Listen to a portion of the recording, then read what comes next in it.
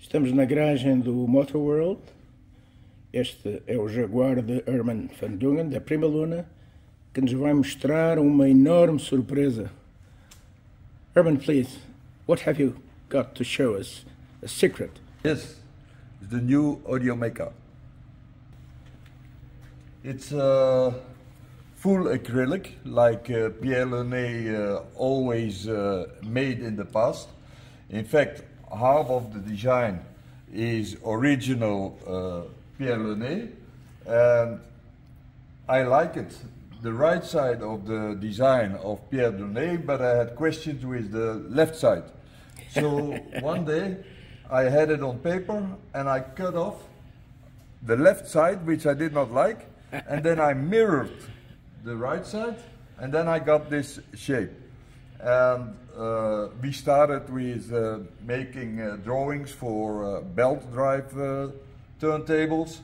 I run into a guy who was making his own direct drive motors, and then we started doing this.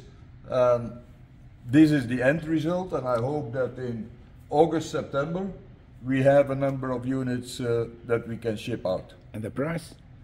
Yes, yes. It's a secret. It's available in different colors. This is the Piérre Lurné color, but not everybody likes the gold, so we also do some silver and some black. If I take off the platter, then you see the heart of the turntable, which is the motor.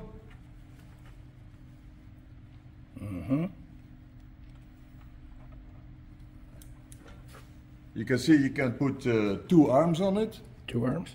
And it's following the principle of Piérre, which he did with his own turntables and with Goldmund, which means that here it's a hard connection between the two plateaus, and here it is a more or less little flexible connection.